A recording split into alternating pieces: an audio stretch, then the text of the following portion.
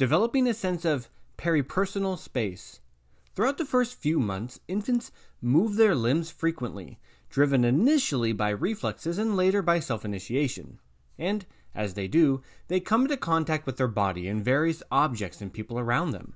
While these early movements may not seem important, they are actually a way for infants to begin to learn about themselves and the world around them. Developing a sense of our body is an essential prerequisite for our interactions with the world.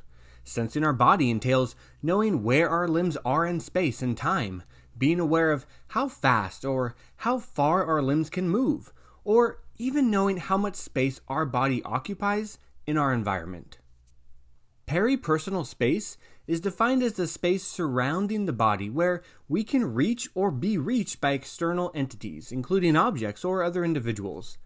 Knowing the limits and extent of our peripersonal space is fundamental for navigating our social and physical world, and for situating and orienting ourselves in everyday activities.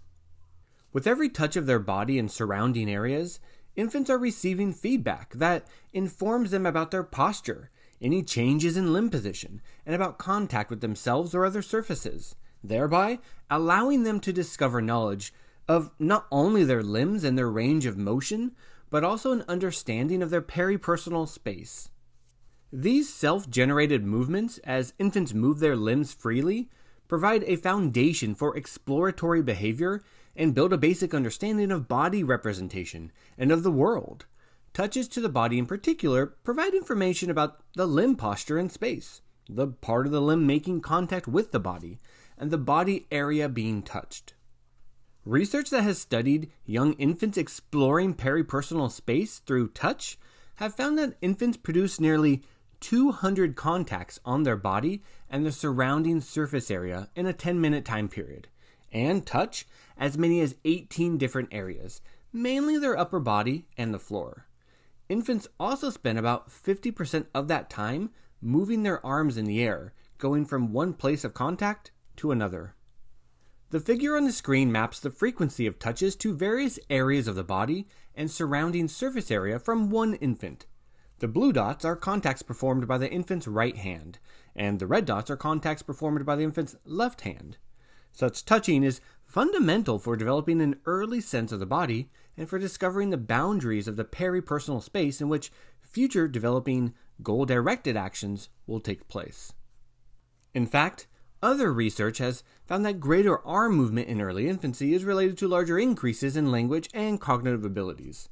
Together, this research suggests that infants are active explorers of their peripersonal space, and that these early self-generated sensory motor experiences form the critical foundation from which future motor behaviors and knowledge of the world develop. To support the exploration of peripersonal space, infants need time and space to move and explore with their limbs.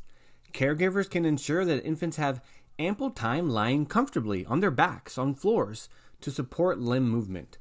Young infants also need space without the consistent overcrowding of play objects or frequently being placed in an activity gym device.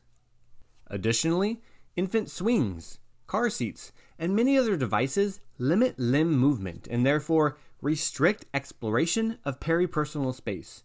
To freely move their limbs, infants need clothes that allow for full range reaching, compared to clothes or swaddles that reduce limb movement. Realizing how important it is for infants to explore their peripersonal space, caregivers should be cognizant of the significance of providing the time and space for infants to move their limbs as they learn about their bodies and the surrounding surface areas.